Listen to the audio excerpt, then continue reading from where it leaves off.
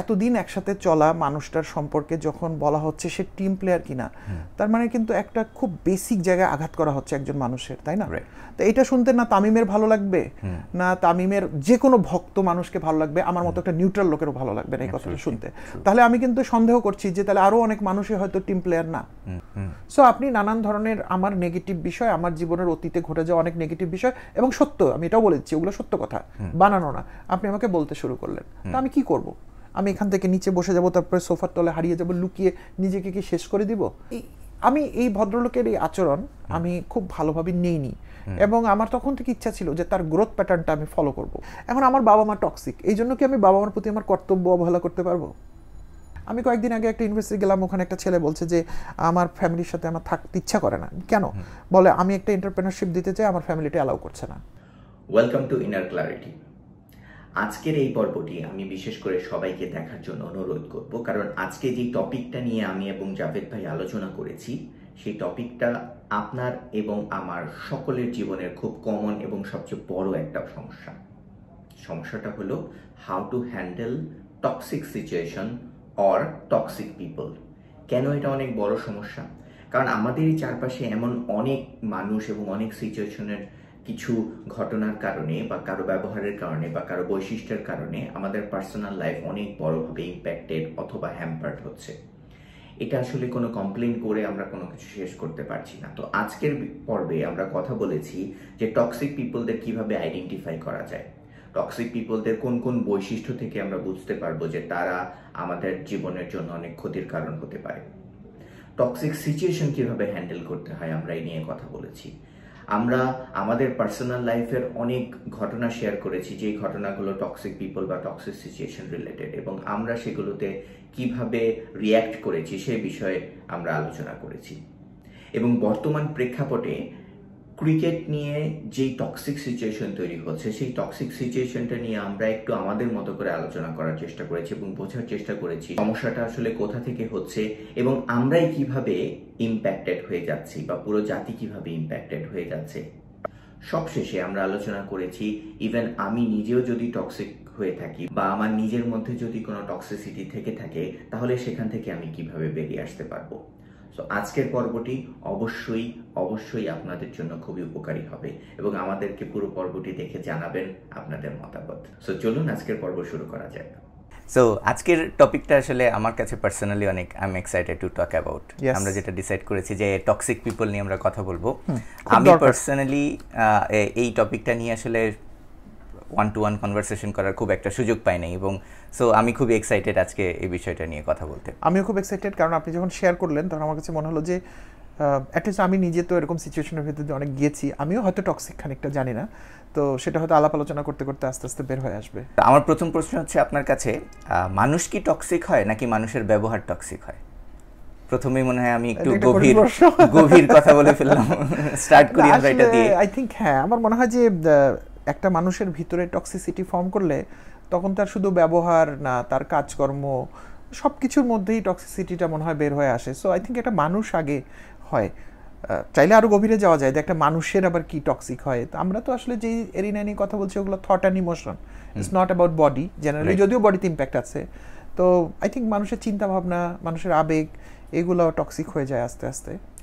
ওকে, so আপনি প্রথমে মানুষ টক্সিসিটির ব্যাপারে আপনি বেশি প্রায়োরিটি বা আপনি মনে করেন? হ্যাঁ, আমার তাই মনে হয়। আচ্ছা, আমি আমার কাছে যেটা পার্সোনাল থট, যে আসলে মানুষকে যদি আমরা টক্সিক বলে ফেলি তাহলে ওই পার্টিকুলার মানুষটাকে হেট করার একটা ব্যাপার চলে আসে অবশ্যই। সো তাই আমার কাছে মনে হয় যে একটা টক্সিক এনভায়রনমেন্ট বা টক্সিসিটি মানুষের মধ্যে তো অনেক কিছু দ্বারা ফর্ম করে, যেমন আমার লাইফের এক্সপিরিয়েন্সগুলো কি, আমার কোনো স্ট্রং বিলিভ আছে নাকি কোনো কিছুর উপর বেস করে, অথবা একটা লম্বা সময় ধরে আমি কি ধরনের লাইফস্টাইল লিড করেছি, এই সব কিছুর উপর বেস করে কিন্তু গ্রুমড হয়েছি কোন এনভায়রনমেন্টে, রাইট কাদের সংস্পর্শে ছিলাম। ট্রু।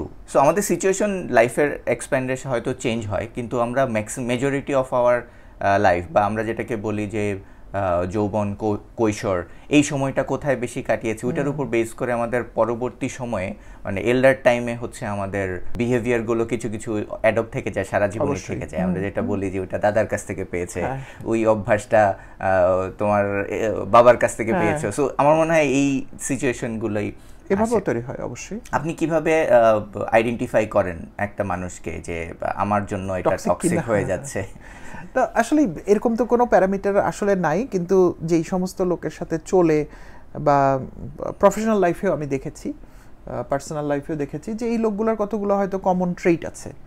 যেমন আমার কাছে মনে হয়েছে যে এই লোকগুলো বেশিরভাগ সময় নেগেটিভ কথা বলে এবং নেগেটিভ ওয়েতে কোনো কিছুকে দেখে। ওকে, আনফরচুনেটলি সে নিজের জিনিসগুলোকেও কিন্তু নেগেটিভ দেখে। তার মানে আপনি প্রথমে যে কোনো জিনিসকে পজিটিভলি দেখার পক্ষে? হ্যাঁ, না হলেও অ্যাটলিস্ট নিউট্রাল।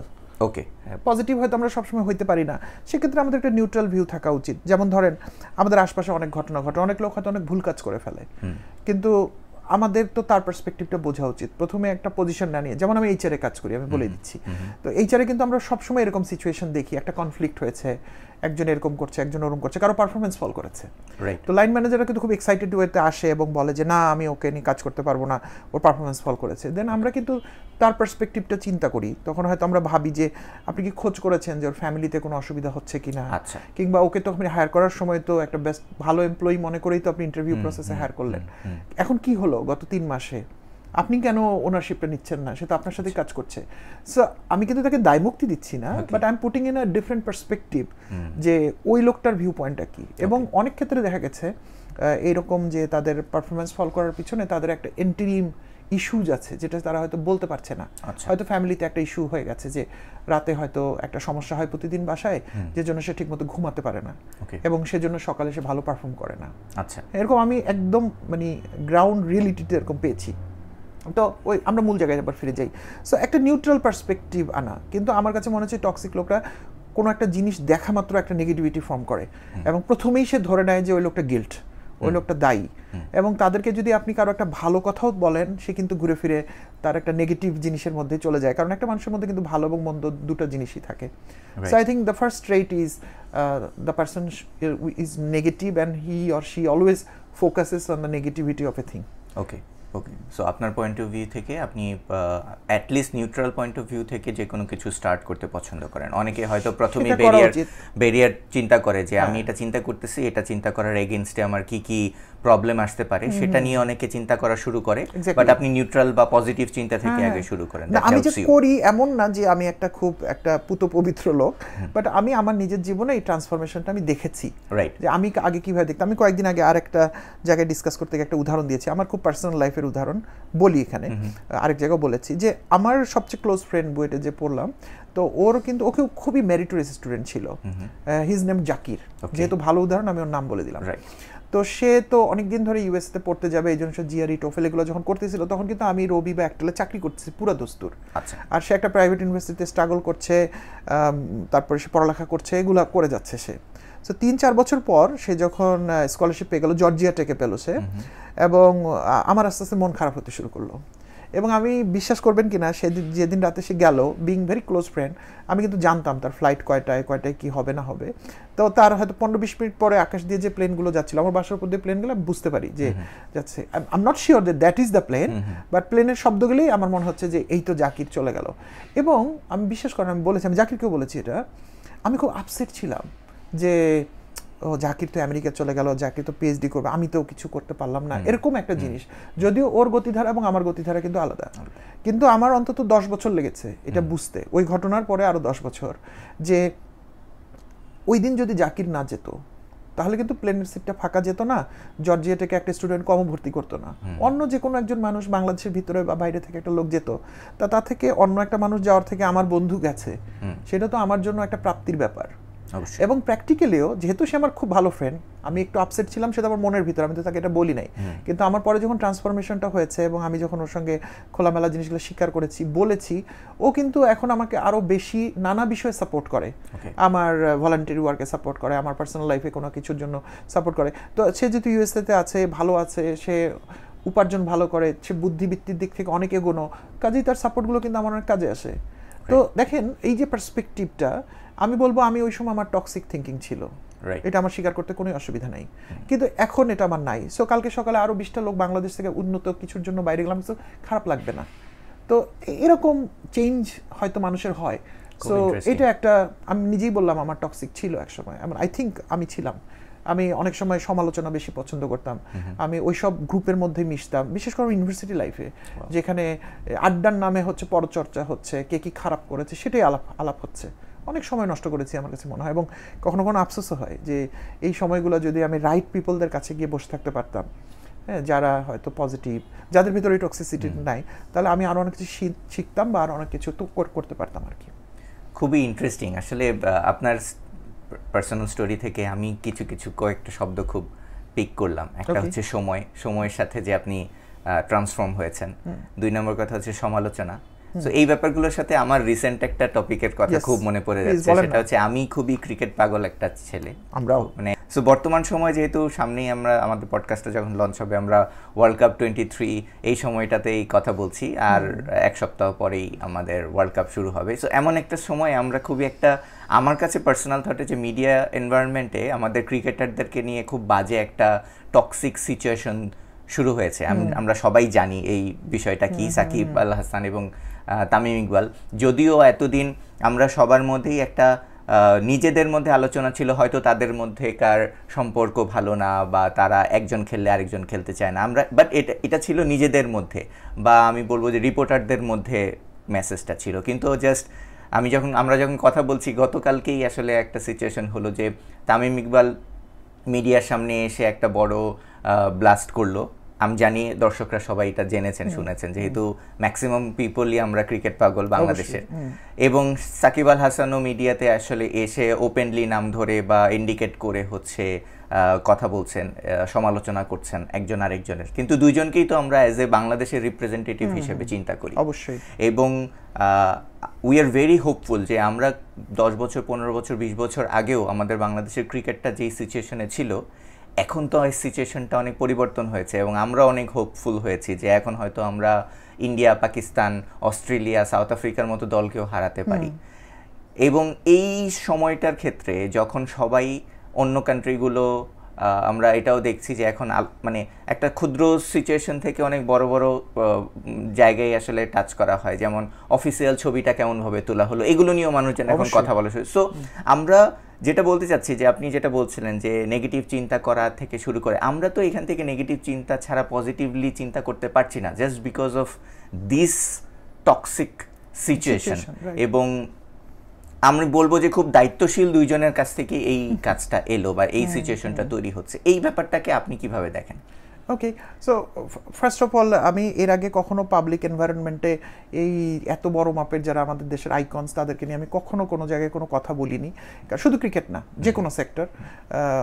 কারণটা হচ্ছে আমার কাছে মনে হয়েছে তাদের যে অর্জনটা, বয়স তাদের যাই হোক, আই থিঙ্ক আমরা হয়তো অলমোস্ট সমবয়সী হব বা ওনারা ছোট হবেন আমাদের থেকে বয়সটা যাই হোক, তাদের অর্জনটা আমাদের থেকে অনেক বেশি, তার পিছনে তো তাদের এফোর্ট আছে। সো একটা জায়গা থেকে দাঁড়িয়ে তাদের সম্পর্কে একটা কমেন্ট করে ফেলাটা কেমন হবে? বাট আজকের সিচুয়েশনের সাথে যেহেতু জিনিসটা খানিকটা মিলে, আমি হয়তো সাহস করে 2-1টা কথা বলার চেষ্টা করব। ফার্স্ট অফ অল, এই যে টক্সিসিটিটা হয়ে গেছে, যেই করে থাকুক, XYZ, কেউ হয়তো পর্দার আড়াল থেকে করছে, কেউ প্রকাশ্যে এসে করছে, আমরা জানি না এখন পর্যন্ত। আমার এই কথার মধ্যে দিয়ে আমি কোনো ইন্ডিকেটও করি নাই, কিন্তু আমরা তো এটার পার্ট হয়ে গেলাম। রাইট, আমাদের কি দোষ? আমরা তো এটা চাইনি। আমরা কিন্তু সবসময় চেয়েছি আমাদের যারা মাস্টার প্লেয়ার্স, যারা বড় প্লেয়ার এবং যারা ছোট বড় হয়ে উঠতেছে, আমরা তো তাদেরকে একটা উদাহরণের জায়গায় রেখে দিয়েছি, তাই না? তাদের মধ্যে আবার যারা সিনিয়র, তাদের কাছে আমরা আরও বেশি শিখবো, আমাদের সন্তানরা শিখবে, আমাদের ছোট ভাই বোনরা শিখবে। কিন্তু একটা এত বড় উপলক্ষ ওয়ার্ল্ড কাপ, যেটাকে ঘিরে হয়তো আমরা জিতি বা না জিতি, সেটা তো বড় কথা না। আমরা বলি না জিতলেও বাংলাদেশ, হারলেও বাংলাদেশ, আমরা তো আসি আমাদের দেশের সাথে। এবং আই থিঙ্ক এটা মুক্তিযুদ্ধের পর আমাদের দেশকে সমস্ত শ্রেণীর মানুষকে একসাথে ক্রিকেটই করছে আমাদেরকে, এ ব্যাপারে কোনো সন্দেহ নাই। তো একসাথে হয়ে আমরা এগুতে গেলাম, সেখানে কেমন যেন একটা ধাক্কা এসে গেল আমাদের। এবং ধাক্কার জায়গাটা যদি আপনি একটু ভেতরে ঢুকি, আমি কি দেখি, আমার দৃষ্টিকোণ থেকে দেখছি, আমি বলে রাখছি এটা আমার ক্ষুদ্র দৃষ্টিকোণ, আমার ভুল হতে পারে। সেটা হচ্ছে তামিম ইকবাল। হ্যাঁ, তার প্রতি আমাদের প্রচণ্ড ইমোশন, কারণ সে শেষের যে কথাটা বলছে সেটা আমার মনে হয় শত বাঙালির টাচ করে গেছে, আমাকে মনে রাখবেন। কারণ সে বুঝে ফেলেছে যে তার হয়তো ক্রিকেট দিয়ে আর মানুষের সামনে আসা হবে না। হ্যাঁ, উনি হয়তো বড় ব্যবসায়ী হয়ে যাবেন, একটা কিছু হয়তো থাকবেন, কিন্তু ওইভাবে আর উনি মানুষকে টাচ করবেন, উনি একটা অ্যাপিল করে গেছেন। কিন্তু উনার কি আসলে এইভাবে এসে মিডিয়াতে কথাটা বলার দরকার ছিল? না বললে কি হতো? আমি জাস্ট এটা বলতে চাচ্ছি। নিশ্চয়ই ওনার শুভাকাঙ্ক্ষী আছে, ওনার গাইড আছে, কেউ তো নিশ্চয়ই ওনাকে বলেছে যে তুমি এটা বলো বা করো, তো উনি এটা বলে ফেললেন এখানে। আচ্ছা, বললেন, ধরে নিচ্ছি উনি আবেগের বশবর্তীতে বা কোনো সিচুয়েশনে বললেন, ওই দিনই সাকিব আল হাসানও ওই দিন বা তার রাতে উনি আসলেন। তো ঘটনাটা যখন ঘটে গেছে উনি বলতে পারতেন যে যেহেতু আমি বাংলাদেশকে ক্যাপ্টেন্সি করছি আমি এটা নিয়ে কোনো কথা বলবো না, কারণ আমার মনে হচ্ছে সাকিব আল হাসানের সামনে উনি তো যে মাপের প্লেয়ার এবং বাংলাদেশের ক্যাপ্টেন্সি করবেন, ওনার এখন হাজারটা বিষয় মাথায় রাখার কথা, সামনে এগুবার পথে বাংলাদেশের 17 কোটি মানুষকে সঠিক মেসেজ দেওয়ার জন্য ওনার মাঠই যথেষ্ট, ক্রিকেটের ব্যাট আর বল যথেষ্ট, উনি ওটা প্রমাণ করে আসছেন, অনেকবার প্রমাণ করেছেন উনি, তাই না? সো যুক্তির প্রয়োজন ওনার জন্য কিন্তু নাই। সো উনি ওখানে কেন আসলেন আমি জানি না, আমার খুব মনে হয়েছে ওনাকে কেউ বলেছে বা কেউ অ্যারেঞ্জ করে দিয়েছে মিডিয়াতে এসে ওনার সাথে কথা বলে দেওয়ার জন্য, এটা আমি জানি না, হয়তো বোর্ডের হয়তো কেউ বলতে চায়নি, ওনার মুখ দিয়ে কথাগুলো বলেছেন। এবং উনি কিন্তু নাম বলেননি, এটাও সত্য, উনি কিন্তু তামিমের নাম বলেনি, কিন্তু মেনশন করেছে এমন ভাবে যেটা বোঝা যায়। হ্যাঁ, এবং উনি এরকমও বলেছে তাহলে কি টিম প্লেয়ার হলো কিনা, তাহলে এরকম হলো কিনা। দেখেন আসলে সত্য কথা বলতে এতদিন একসাথে চলা মানুষটার সম্পর্কে যখন বলা হচ্ছে সে টিম প্লেয়ার কিনা, তার মানে কিন্তু একটা খুব বেসিক জায়গায় আঘাত করা হচ্ছে একজন মানুষের, তাই না? তো এটা শুনতে না তামিমের ভালো লাগবে, না তামিমের যে কোনো ভক্ত মানুষকে ভালো লাগবে, আমার মতো একটা নিউট্রাল লোকেরও ভালো লাগবে না এই কথাটা শুনতে। তাহলে আমি কিন্তু সন্দেহ করছি যে তাহলে আরো অনেক মানুষই হয়তো টিম প্লেয়ার না। তারপরে আবার প্রসঙ্গটা আসলে কি, উনি সম্ভবত বলেছেন, আমি ইন্টারভিউটা খুব ভালো আমি শুনিনি, প্রথমত আমি পড়ছিলাম, সো আমার ভুল হতে পারে, আমি বলি উনি বলেছে কথা না বলাটা আসলে টিমের উপর কোনো ইম্প্যাক্ট ক্রিয়েট করে না, এরকম একটা কথা উনি কিন্তু বলেছেন, সম্ভবত এই শেষ টিএস স্পোর্টস অর সামথিং এর ইন্টারভিউ। একটা টিমের বেস্ট দুজন প্লেয়ার কথা বলবে না, এটা টিমে ইম্প্যাক্ট পড়বে না, এটা কেমনে সম্ভব? এটা আমি তো আমার কাছে ক্লিয়ার না, এটা আমি বুঝি না। তো যাই হোক, এই যে ইম্যাচিউরড কাজগুলো হলো, তারপরে আবার দেখেন এইটাই সফল হয়ে দায়িত্বটা নিচ্ছে, এক্স্যাক্টলি টিম ক্যাপ্টেন্সির দায়িত্বটা নিচ্ছে। সো তামিম তো এসে কিছু কথা বললেনই, তাই না? সো ইভেন আমরা এখন পর্যন্ত জানি না যে তামিম এই কথাগুলো বলতে বাধ্য হয়েছেন নাকি উনি ইমোশনাল ড্রিভেন হয়ে বলেছেন, এটা বক্তব্য দেওয়ার মতো এনাফ সময় আমাদের হয়নি। তো আমরা আসলে এখনো জানি না যে উনি আসলে এই কথাটা বলার জন্য দেয়ালে পিঠ থেকে গিয়েছিল কিনা, কারণ ওনার যেহেতু ক্যারিয়ার শেষ হয়ে যাচ্ছে, উনি হয়তো এটা শেষবারের মতো বলার চেষ্টা করে থাকতে পারেন, ওই যে শেষ কথাটাকে জোর দেওয়ার জন্য হলে আমি ধরে নিলাম। সো ওকে, ওনাকে আমরা দরকার একটু ছাড় দিলাম, কিন্তু ওই ইন্টারভিউটা কি দরকার ছিল? সাকিব আল হাসানের ইন্টারভিউটা কি দরকার ছিল? আবার যদি আমি এই দুইটা মানুষের টক্সিসিটিটা তো আমরা একটু আগে আমাদের আলোচনার ভিতর চলে এলো, কিন্তু জানেন এমন হতেও পারে যে ঘটনাটার পিছনে হয়তো সাকিব আল হাসানের কোনো হাত নাই, এরকম হতেও পারে। এবং সাকিব আল হাসান কিন্তু তার ইন্টারভিউতে এই জিনিসটা ক্লিয়ার করার চেষ্টা করেছেন, এবং আমাকেও তার কথাগুলো শোনার সময় আমাকে মনে হচ্ছে উনি অনেস্টলি কথাগুলো বলছেন। তো কিন্তু আমরা মেলাচ্ছি কেন? কারণ পুরনো অনেক ঘটনা যেটা তাদের দুজন কিন্তু কোনোদিন অফিসিয়ালি বলে নাই, সেটা কোনো মিডিয়া বা কোনো কিছুর মাধ্যমে এসেছে, আমরা দর্শকরা 2-2-4 মেলানোর চেষ্টা করছি।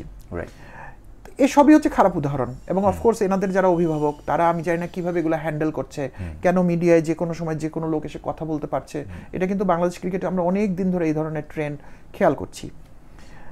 আবার আপনি যদি মাশরাফির অবস্থানটা দেখেন, আমার কাছে কিন্তু অনেক ভালো এবং পজিটিভ মনে হয়। প্রথমে যখন তামিমকে আক্রমণ করে অনেক কথা বলা হচ্ছিল, উনি কিন্তু একটা স্ট্যাটাস দিয়েছিল, উনি বলছেন যে তামিমের মিনিমাম সম্মান প্রাপ্য, উনি কিন্তু এটা মেনশন করেছে। তার মানে এটাতে বোঝা যায় যে তামিমের ছেড়ে যাওয়াটা আসলে একটা খুব সাধারণ ব্যাপার না, এর পেছনে অনেক কিছু ঘটেছে। আবার উনি গতকালকে যেটা ক্লিয়ারলি বলেছেন যে বিষয়ে প্রধানমন্ত্রী ইনভলভ হয়েছিলেন সেই বিষয়ে আর আলোচনা করার দরকার ছিল না, এবং উনি ব্যাখ্যা করেছেন। উনি বলেছেন যে কাকে কোন অর্ডারে খেলানো হবে না হবে এটা কিন্তু টিম ম্যানেজমেন্ট একসাথে বসে ইন্ডিয়াতে বসে বা খেলার আগেও ডিসিশন নিতে পারতেন, কিন্তু সিলেকশনের সময় তাকে এই ধরনের প্রশ্ন করে ফেলাটা উনি মেনশন করেছেন, মেবি তার একটা দলেরও অন্তর্গত রাজনৈতিক সেজন্য হতে পারে। উনি ফিল করেছেন যেটা প্রধানমন্ত্রীকে অবজ্ঞা করা হয়েছে, প্রধানমন্ত্রীর ডিসিশনকে ওভাররুল করা হয়েছে। আমার কাছে মাশরাফির এই লাস্টের স্টেটমেন্টগুলো এবং এরও আগে আমি তার মাশরাফির যত কথা শুনেছি, ইভেন রাজনৈতিক কথা যেগুলো শুনেছি, আমি কিন্তু কখনো ইনকনসিস্টেন্ট মনে হয়নি। আমার কাছে মনে হয়েছে যে রিয়েলি মানুষটা একটা নিরপেক্ষ দৃষ্টিকোণ থেকে একটা জিনিসকে দেখে, রাজনৈতিক নিরপেক্ষতা আমি বলছি না, যে কোনো একটা ঘটনাকে দেখা। ওনার নিজের ক্ষেত্রে এগুলো ঘটেছে, ওনার নিজের খেলোয়াড়ি জীবনের ক্ষেত্রে, কিন্তু আমি তাকে কখনো বাউন্ডারি ক্রস করতে দেখিনি, লাইন ক্রস করতে দেখিনি। সো মানে আমি দুটো উদাহরণই তুলে ধরার চেষ্টা করলাম আর কি। হয়তো মাশরাফিকে আমি বেশি ভালোবাসি, হয়তো এটাও হতে পারে, বিকজ আমার ভিতরের বিষয়টা তো আমি ধরতে পারবো না, বাট আমার কাছে মনে হচ্ছে পাশাপাশি দুইটা উদাহরণই আছে। এখানে টক্সিসিটি ক্রিয়েট করার মানুষও আছে, আবার টক্সিসিটির বাইরে এসে তাদেরকে মেলানো। হ্যাঁ, যেমন প্রধানমন্ত্রীর সাথে সময় সময় আমরা শুনেছি এসে মাশরাফির একটা বড় অবদান আছে। তো এই যে সলভ করার তো কেউ কেউ চেষ্টা করছে, হ্যাঁ, কিন্তু সমস্যাটা হয়ে গেছে এখানে মেবি টক্সিসিটি ক্রিয়েট করার মানুষের সংখ্যা এত বেশি যে তামিমও ভুল করে কথা বলছে, সাকিবও ভুল করে কথা বলছে, আসল টক্সিক লোকগুলোকে আমরা জীবনে বুঝতেই পাচ্ছি না। আমরা বাইরে থেকে কিছু নায়ক নায়িকাকে দেখেই বুঝে মনে করছি এটাই মনে হয় সিনেমা, এর পিছনে তো নির্দেশকরা আছে, ডিরেক্টররা আছে, আবার কিছু ভালো লোকও এখানে রয়ে গেছে। আর সবচেয়ে বড় যেটা ক্ষতির কারণ হয়ে গেছে এই সমস্ত ক্ষেত্রে, যে জন্য আমরা ইম্প্যাক্টেড হলাম, আমাদের তো এগুলো জানার কথা না, সেটা হচ্ছে সোশ্যাল মিডিয়া। তো সোশ্যাল মিডিয়াতে আবার ভালো জিনিসও আছে, খারাপ জিনিসও আছে, কিন্তু মানুষ কিন্তু খুঁজে খুঁজে খারাপগুলোতেই ঢুকতেছে, তাই না? আপনি হিরো আলমকে খারাপ বলছেন, কিন্তু বাংলাদেশে খুব কম লোক খুঁজে পাওয়া যাবে যে হিরো আলমের ওই ভিডিওটা বা ওই স্টেটমেন্টটা একটু 3-4 সেকেন্ড না হলেও শুনে না, আর ওইটা শুনলেই তো তার ভিউতে কাউন্ট হয়ে যায়। তো দ্বৈততা তো তৈরি হচ্ছে। আমার কাছে মনে হয় এই যে আমাদের যে প্রত্যেকের ভিতরে একটা ডুয়ালিটি, এটাও কিন্তু আমাদের একটা টক্সিসিটির একটা মানে মেইন জায়গাতে রয়ে গেছে। যাই হোক, এনিওয়ে আমি অনেক বড় মাপের মানুষদেরকে নিয়ে মন্তব্য করে ফেললাম, বাট হোয়াট আই ফেল্ট আমি সেটাই বলেছি, ক্রিকেটের এত বড় মুহূর্তের আগে আমরা এটা কেউ চাইনি। আমি আসলে ওই জায়গাটাকেই পয়েন্ট আউট করতে চাচ্ছিলাম যে মুহূর্তটা, সময়টা খুবই ইম্পর্ট্যান্ট। রাইট। হয়তো এই মুখোমুখি আলোচনাগুলো অন্যান্য সময় হতে পারতো, বা যেহেতু আমরা খুবই দায়িত্বশীল মানুষদের নিয়ে কথা বলছি এবং তাদের উপরই আসলে আমরা পরবর্তী জেনারেশনকে উদাহরণ হিসেবে নেয়ার কথা চিন্তা করছি বা চিন্তা করি। আমার ছোট ভাই বোন বা আমার ছেলেকে হয়তো আমি বলবো যে যদি তুমি খেলাধুলার লাইনে যেতে চাও তাহলে তোমাকে তামিম ইকবাল বা সাকিব আল হাসানের মতো উদাহরণকে দেখতে হবে। সো তারা যেন এই উদাহরণটা টানতে গিয়ে এই ধরনের কোনো সিচুয়েশনের মধ্যে না যায় যে না, তারা তো টিম প্লেয়ার ছিল না, ইন্ডিভিজুয়াল। দুইজনের ক্ষেত্রেই যদি বলি যে তারা একজন আরেকজনকে অপছন্দ করতেন, ডিসঅনেস্ট ছিলেন, বা যে কোনো টার্ম এখানে চলে আসতে পারে। আবার হয়তো একটা সময় পরে মানুষজন এটা অন্যান্য আরো অনেক ঘটনার ভিড়ে এই ঘটনাগুলো হয়তো চাপা পড়ে যাবে, কিন্তু এই সময়টা তো আমরা আর ফিরে পাবো না। যে আমরা হয়তো যেই সময়টাকে আমরা অনেক আশাবাদী বলে মনে করি যে হ্যাঁ ক্রিকেট ওয়ার্ল্ড কাপ 23, এই সময়টা হয়তো আমরাও সেমিফাইনাল পর্যন্ত যেতে পারি, হয়তো আমরা জয়েরও সম্ভাবনার একটা চিহ্ন আমরা দেখতে পারি যদি আমাদের মেজর প্লেয়ারগুলো যদি ভালো করে। কিন্তু অবশ্যই ইনসাইড দ্য টিম আমরা যখন বাইরে থেকেই আমরা এখন বিভিন্ন সিচুয়েশনে চিন্তা করেছি, আই এম নট শিওর, হয়তো আমি জানি না মেজরিটি পিপল কি চিন্তা করে, বাট আমার মধ্যে পার্সোনালি খুব এই ব্যাপারটা খুব হার্ট করেছে যে লাইক আমরা অন্যান্য দলগুলোকে দেখি, প্রত্যেকটা দলে এরকম বিভিন্ন আপস অ্যান্ড ডাউনস থাকে। আমি দেখেছি ইন্ডিয়ার মতো টিমেও ধোনি, রোহিত শর্মা, বিরাট কোহলি, এদের মধ্যেও বিভিন্ন সময়ে বিভিন্ন ধরনের কন্ট্রোভার্সি হয়েছে, বিভিন্ন ধরনের সিচুয়েশন হয়েছে, কিন্তু তারপরও কিন্তু যখন মিডিয়া রিপ্রেজেন্টেশন বা সোশ্যাল মিডিয়া রিপ্রেজেন্টেশনের ক্ষেত্রে আমি দেখেছি তারা কিন্তু অনেক দায়িত্বশীল। তারা কখনোই মানে ওই টিম বন্ডিংয়ের জায়গায় বা মেজর প্লেয়ারদের বন্ডিংয়ের জায়গায় তারা কিন্তু মিডিয়ার ক্যামেরার মধ্যে হলেও কিন্তু তারা বন্ডিংয়ের ব্যাপারটা অনেক মজবুতভাবে প্রেজেন্ট করে, যেটা এন্টার কান্ট্রিকে এক করার একটা আমি বলবো যে খুব বড় একটা জায়গা। এটা শুধুমাত্র বাংলাদেশ ক্রিকেট দল না, আমরা ইন্ডিভিজুয়াল আমরা যেখানে কাজ করি আমাদের অর্গানাইজেশনকে তো আমরা রিপ্রেজেন্ট করি, তাই না? আমরা ইন্ডিভিজুয়াল যেখানে আমরা আমাদের ফ্যামিলিকে রিপ্রেজেন্ট করি। সো আমরা যদি আমাদেরই কাছের দলের ঘরের লোকজনের সাথে দ্বন্দ্ব এটা যদি আমার প্রকাশিত হয়ে যায় তাহলে কিন্তু এটা কিন্তু আমাদেরই একটা দুর্বলতা। আমার যেটা মনে হয় যে আমি আসলে ওই জায়গাটাই টাচ করতে চাচ্ছি। হয়তো এই একজন আরেকজনের কনভারসেশন এটা আমার কাছে মনে হয় খুবই কম সময়ের একটা ব্যাপার। কে কি বলেছে, হয়তো তারা ইন্ডিভিজুয়াল লেভেলে বা আমাদের ক্রিকেট দল যদি খুব ভালোও করে, আমি আশা করি যে অনেক ভালো করি, অবশ্যই তাহলেও কিন্তু আরেকটা আলোচনা হবে যে সাকিব আল হাসানই ঠিক ছিল, বা হয়তো ওই সিলেকশন টিমটা যা ঘটনা ঘটিয়েছে ওই ঘটনাই ঠিক ছিল, হয়তো এইভাবেই চলতে থাকে। এটাই আসলে নর্মাল ট্রেন্ড কনভারসেশনের, যে আমরা তো ভবিষ্যৎটা জানি না, কিন্তু আমরা সাধারণ মানুষ হিসেবে কিন্তু যে কোনো ভালোটাকেই অ্যাডপ্ট করে ভুলগুলোকে এলিমিনেট করে দেই। এটাই আবার কোনো একটা সিচুয়েশনকে ধরে আমরা ভুলগুলোকেই ধরে নিয়ে আসি যে এই কারণেই হয়তো আমরা সবগুলো ম্যাচ হেরে গেলাম, বা আমাদের এখন কেউ যদি 10 রানে বা 50 রানের মধ্যে টানা 3 উইকেট পড়ে যায় তখন আমি বলবো যে টিম বন্ডিং নাই কারোর মধ্যে, এই কারণে ওরা আসছে যাচ্ছে। আপনার পয়েন্টটাকে আমি এভাবে পিক করব, আমি এভাবে ভাবছিলাম যে আমরা আসলে আদতে নিরপেক্ষ লোক নই, আসলে নিরপেক্ষ কেউই না আমরা। তারপরে যে একটা জিনিসকে নিরপেক্ষভাবে দেখা, ওই যে শুরুতেই আমরা মানে এটা নিয়ে কথা বলছিলাম। সো কি হবে, এই টানা ওয়ার্ল্ড কাপ জুড়ে তামিমের যারা ভক্ত এবং যারা মনে করবে তামিমকে বঞ্চিত করা হয়েছে, এরা এটাই প্রমাণ করার চেষ্টা করবে যে তামিম না থাকার কারণে এইগুলা ঘটলো। আবার সাকিবের যারা ভক্ত, যেখানে যেখানে ভালো ঘটনা ঘটবে সেখানে তারা এটাই প্রমাণ করার চেষ্টা করবে যে সাকিব ঠিক কাজটাই করছে, কিন্তু হয়তো দিন শেষে সাকিবের সাথে তামিমের এই ইনস্টেন্সে কোনো গন্ডগোলই নাই, অথচ এগুলো আমাদের ব্যাখ্যা বা আমি বলবো অপব্যাখ্যা, এবং আমরা এগুলাকে ঘিরেই হয়তো নিউজ করবো, এগুলাকে ঘিরেই কথা বলতে থাকবো, এবং আনরিজলভড স্টোরি হিসেবে এগুলা থেকেই যাবে মাসের পর মাস। ওভারঅল এই টপিকটাই আমরা বলতে পারি যে পুরো সিচুয়েশনটাই আসলে একটা টক্সিক সিচুয়েশন হিসেবে আইডেন্টিফাই আমরা করতে পারি। এবং ইন্টারেস্টিংলি ইনার ক্ল্যারিটিতে আমরা গতকালও যে বিষয়, গত দিনও যে বিষয়গুলো আলাপ করলাম এবং আজকের দিনও যে বিষয়গুলো আলাপ করলাম, আমরা দেখতে পাচ্ছি যে এগুলো কতটা ভাইরাসের মতো হয়ে গেছে, এবং আমাদের প্রত্যেকের ভিতর জিনিসগুলো এত ডিপ রুটেড হয়েছে যে আমাদের যতই উপার্জন ভালো হোক, যতই আমরা বাইরে থেকে দেখাই যে আমরা ভালো গাড়ি ভালো বাড়িতে থাকছি, আসলে আমাদের নিজের মনের ভিতর শান্তিটা কিন্তু নষ্ট করতেছে কিন্তু এই সমস্ত ভাইরাস, রাইট। এবং এগুলো যতক্ষণ পর্যন্ত আমরা ঠিক করব না, আমরা এখানে মনে করছি এটা সাকিব তামিম বা বোর্ডের দুইজনের ব্যাপার, কিন্তু এতক্ষণ আলোচনা বের হচ্ছে হ্যাঁ তাদের হয়তো ব্যাপার, কিন্তু আমরাও ইকুয়ালি কন্ট্রিবিউটর। যখন আমি একটা টক্সিক জিনিস শেয়ার করে দিচ্ছি, আমিও তো কন্ট্রিবিউশন করছি এটার পিছনে। আমি যখন একজনের পক্ষ নিয়ে আরেকজনকে গালি দিচ্ছি বা আরেকজনের পক্ষ নিয়ে আরেকজনের খারাপ চাচ্ছি, আমিও তো এটার পার্ট। সঠিক অর্থে 17 কোটি মানুষের প্রত্যেকটা লোক বা আপনি বা আমি কতটুকুই বা ক্রিকেট বুঝি, সো এই যে কোনো ব্যাপারে আমরা একটা মন্তব্য করে দিচ্ছি এটা হওয়া উচিত নয়, এটা কি করার যোগ্যতা আমার বা আমাদের হয়েছে কিনা, কিন্তু আমরা তো করে ফেলছি। আমার ধারণা এই সোশ্যাল মিডিয়াতে আরো কিছুদিন ধরে এই জিনিসগুলো চলতে থাকবে, তাই না? তো এইটা আসলে মানুষকে কোথায় নিয়ে যাচ্ছে, তার কন্ট্রোল সিস্টেমটা কই? তো অনেক ক্ষেত্রে আমার কাছে খুব মনে হয় যে নেগেটিভিটিটা কিন্তু আরেকটা নেগেটিভিটিকে ট্রিগার করে, তো এটা তো চলতেই থাকবে, এটা তো কোনো শেষ নাই। ট্রু। সেক্ষেত্রে তাহলে আমরা আরেকটু ইন্ডিভিজুয়াল লেভেলে আসি, যে আসলে আমরা টক্সিক পিপলদের বৈশিষ্ট্য কি বলে আমরা মনে করি আপনার কাছে কি? সো আমরা শুরু করেছিলাম যেটা দিয়ে, সেখানে আমরা বলছিলাম তারা প্রচন্ড রকম নেগেটিভ। আমার কাছে এটা মনে হয়েছে তারা খুবই ম্যানিপুলেটিভ হয় এবং যে কোনো কিছুকে তারা তাদের পক্ষে নেওয়ার চেষ্টা করে। সো আমি আমার ব্যক্তিগত জীবনের একটা উদাহরণ বলি, অনেক আগের কথা এটা, অফকোর্স আমি নামও বলবো না, আমি কোনো একজন বসের আন্ডারে কাজ করতাম। সো তখন আমি অনেক জুনিয়র ছিলাম, তো আমার দায়িত্ব ছিল যে একটা রিপোর্ট জেনারেট করা যেটা প্রতি বৃহস্পতিবার ম্যানেজমেন্ট কাউন্সিলে প্রেজেন্ট হয়।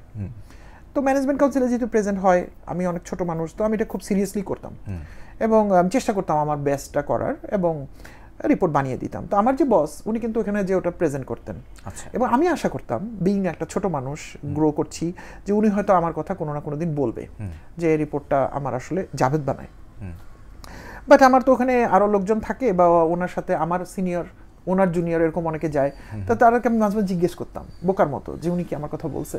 তো জেনারেলি উনি এটা আমার কথা কখনো বলেনি, সেটা নিয়ে আমার কোনো দুঃখ ছিল না, আমি একসময় মেনে নিয়েছিলাম এটা যে হ্যাঁ এটাই হবে। বাট একদিন রিপোর্ট একটা ভুল ছিল, এটা আমারই ভুল। তো যখন এই রিপোর্টটা প্রেজেন্ট হচ্ছিল এবং সামহাও ম্যানেজমেন্ট কাউন্সিলের কেউ একজন ভুলটা ধরে ফেলেছিল, উনি সাথে সাথেই ওখান থেকে পকেট থেকে ফোন বের করে, আমার সেই বস, উনি আমার নাম্বার ডায়াল করে, প্রয়োজন ছিল না কিন্তু উনি এখান থেকে আমাকে ফোন করছে, ফোন করে আমার নাম বলছে যে জাভেদ তোমার রিপোর্টের তো এই জায়গায় ভুল। সো আমার কাছে পরে মনে হয়েছে ঘটনাটা ঘটার পর, কারণ আমি তো আবার জানতে চেয়েছি যারা ছিল যে কি হলো না হলো, তো আমি জানলাম যে উনি এটা রুমের ভিতরে থেকেই কাজটা উনি করেছেন। আচ্ছা, একজনের একটা ভুল যদি ধরা পড়েও, আমি মনে করি অ্যাজ এ সিনিয়র, আমি তো এখন অনেক সময় সিনিয়র হিসেবে ম্যানেজমেন্টে যে রিপ্রেজেন্ট করি, আমি কিন্তু ভুল ধরা পড়লে প্রথমে ধরে নিই এটা আমার ভুল, ম্যানেজমেন্টের সামনে আমি এভাবে বলি যে সরি এটা আমার ভুল হয়ে গেছে, তারপর হয়তো টিমকে এসে কি ফিডব্যাক দিলাম ইত্যাদি আলাদা কথা। তারপরেও উনি চাইলে বলতে পারতো যে হ্যাঁ আমার টিমের ওই ছেলে কারো একটা ভুল হয়েছে, কিন্তু উনি কিন্তু ওইখানে আমার নাম ধরে ফোন করেছে, ফোন করাটা জরুরি ছিল না, উনি ফোনটা করেছে এজন্যই যে উনি ম্যানেজমেন্ট কাউন্সিলকে বোঝাতে চেয়েছে যে এই রিপোর্টটা আমি বানাই না, এই রিপোর্টটা সামবডি এলস বানায়, তার নাম জাভেদ। কথাটা সত্য, কিন্তু ভুলের দিন কেন? এটা তো আপনি গত 4 মাসে একবারও করলেন না, কিন্তু এই দিনই কেন করলেন?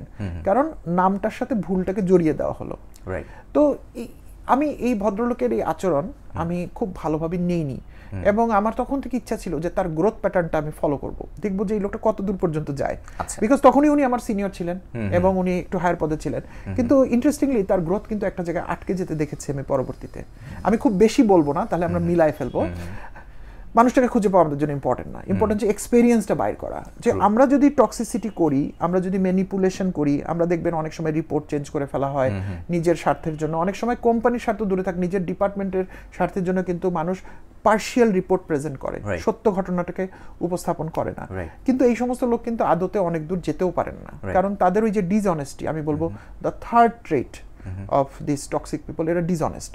এরা যে কোনো মুহূর্তে আপনার ডিসঅনেস্টি নিয়ে নিবে, তার স্বার্থের দিকে সে নিবে, কিন্তু সেটাকে সে একটা যুক্তি দিয়ে প্রমাণ করবে। এই জন্য আমি বলছি তারা ম্যানিপুলেটিভ। হ্যাঁ, তাদের আজকে বলবে এই যুক্তির কারণে এটা অনেক সময় তারা একটা মেজর ওয়েপন হিসেবে নিবে। তাদের স্বার্থে যখন আসবে একই যুক্তি একই ক্লজকে সে বলবে এই কারণে এটা আমার করা যাবে, আবার আপনার জন্য যখন এটা প্রয়োজন হবে সে বলবে না, এটা এই ক্লজের জন্য এটা তুমি করতে পারবে না। সো আমার কাছে মনে হচ্ছে তারা খুবই manipulative and very dishonest. And also এই সমস্ত লোকের সংস্পর্শে গেলে আমার মনে হয় প্রচুর এনার্জি ড্রেন হয়, মানে এনাদেরকে আমরা এনার্জি ভ্যাম্পায়ার বলতে পারি। সো আপনি যদি তাদের সাথে খুব বেশিক্ষণ থাকেন, ইউ উইল ফিল ব্যাড, মনে হবে সামথিং রং, আমার ভাল লাগছে না, কিছু একটা অসুবিধা হচ্ছে, এবং ওই আলোচনা থেকে বের হয়ে এসে আপনার কাছে মনে হবে পৃথিবীটা একদম খারাপ, এখানে ভালোর কোনো অস্তিত্ব নেই, এরকম মনে হবে। রাইট। না, আমার আসলে আপনার কথা শুনতে শুনতে আমারও একটা এক্সপিরিয়েন্সের কথা মনে পড়ে গেল, যে আমি তো যেহেতু একটা পার্সোনাল ডেভেলপমেন্ট প্ল্যাটফর্ম চালাই, স্পাইক স্টোরি নামে, যেখান থেকে আমাদের পডকাস্টটা রিলিজ হয়। তো স্পাইক স্টোরিতে যেহেতু আমরা রেগুলার কন্টেন্ট জেনারেট করি, অনেক মানুষ তাদের পার্সোনাল স্টোরি শেয়ার করে, তাদের পার্সোনাল থট শেয়ার করে। সো আমাদের একটা কন্টেন্টে যে আমরা ছোট ছোট লাইনে আমরা মানুষকে ইন্সপায়ার করার চেষ্টা করি। সো আমাদের একটা কোটেশন শেয়ার ছিল যে সবসময় নেগেটিভ পার্সন যে তাদের থেকে দূরে থাকবে, এবং যারা তোমার মধ্যে লাইক টক্সিসিটি ক্রিয়েট করেছে তাদেরকে তুমি জীবন থেকে দূরে সরিয়ে দাও। সো একজন আমাকে পার্সোনালি মেসেজ করেছে যে আমার হাজব্যান্ডই তো এরকম, তাহলে তার থেকে আমি দূরে কিভাবে যাব? সো এই তার মানে কি হয়? তার মানে হয় আমরা কিছু কিছু জায়গায় কিন্তু আবদ্ধ। যেমন আমরা এইভাবে দেখি যে আমাদের তো জন্মটা তো উপরওয়ালার উপর নির্ধারিত। সো আমার বাবা মা কীরকম বিহেভিয়ারের হবে এটা তো আমাদের কোনো হাত নেই। হয়তো আমি বন্ধুবান্ধব সিলেকশনের ক্ষেত্রে বা আমার নলেজের উপর বেস করে আমার চয়েস যখন আমি বুঝতে পারবো যে কাদেরকে আমি আমার চারপাশে রাখবো, বন্ধুবান্ধব সিলেকশনে হয়তো আমরা সিলেক্টিভ হতে পারি, কিন্তু আমার আত্মীয় স্বজন, বাবা মা, এখানে তো আমার কোনো হাত নেই। সো তাদের কাছ থেকে ছোটবেলা থেকেই কিন্তু আমরা এক ধরনের বিহেভিয়ার দেখি, বুঝি, সেটাই আসলে আমাদের মধ্যে অনেক সময় অ্যাডপ্ট করে, সেটাই আমাদের লাইফ টাইম ক্যারি ফরওয়ার্ড করতে হয়। এই ধরনের সিচুয়েশন আমরা দেখেছি যে ফ্যামিলি টক্সিসিটিটা এখন এত বেশি, এবং সেটার উপর বেস করে আমাদের কিন্তু অনেক বড় বড় দুর্ঘটনাও ঘটছে। অনেক ছেলেমেয়েরা মনে করছে তার বাবা মা টক্সিক, অনেক বাবা মা মনে করছে তার সন্তান টক্সিক। এই সিচুয়েশনগুলো কিন্তু একটা চেইন হিসেবে তৈরি হয়, এবং এটা কিন্তু আমি একদম বড় দুর্ঘটনা, মানে সুইসাইড পর্যন্ত আমি যেতে দেখেছি, আমিও এক্সপেরিয়েন্স করেছি। সো আমি একটু মানে শ্যাডো ক্রিয়েট করেই বলবো, আমার ফ্যামিলির ক্লোজ আত্মীয়দের মধ্যেই আমি আসলে দেখেছি যে এমন একটা পরিবার, যেই পরিবারকে কিন্তু আমি পুরো ধ্বংসের মুখে চলে যেতে দেখেছি, যে শুধুমাত্র বাবার টক্সিক বিহেভিয়ার তার ফ্যামিলিতে এতভাবে এক্সপোজ হচ্ছে, বাবা মার মধ্যে সম্পর্ক ভালো নাই, এখন সন্তান বাবা মাদের মধ্যে সম্পর্ক তাদের ভালো নেই, এবং এইটা এত বড় পর্যায়ে চলে গেছে, আশেপাশের আত্মীয় স্বজন সবাই মনে করছে এই ফ্যামিলিটা ভালো না, এই ফ্যামিলিটার প্রত্যেকটা ইন্ডিভিজুয়াল পার্সনকেই তারা এখন ইন্ডিকেট করে, ট্রিগার করে যে ওভারঅল তাদের এক্সপেরিয়েন্সটা তাদের সাথে ভালো না। সো এই জন্য এই ফ্যামিলিটাও আসলে সবার সাথে মানে সুসম্পর্ক রাখতে পারছে না, চাইলেও রাখতে পারছে না। সো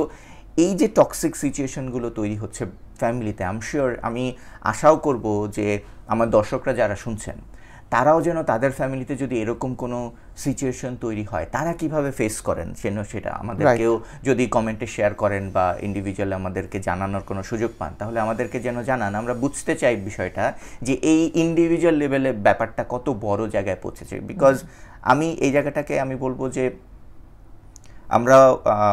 আমরা খেলার কথা বলছি, আমরা ওয়ার্কিং এনভায়রনমেন্টের কথা বলছি, কিন্তু দিন শেষে আমাদের ঘরে যদি টক্সিক মানুষদের সাথে আমরা যদি বুঝে যাই যে এই মানুষটা আমার লাইফটা হেল করে দিচ্ছে, বা এই মানুষটার এই অভ্যাসটা আমার সাথে ডে 1 থেকেই মিলছে না, বা একটা সময় পর থেকে মিলছে না, যেটা সারা জীবন আমাকে ক্যারি করতে হবে, এই সিচুয়েশনটাকে কিভাবে আমরা কন্ট্রোল করতে পারি।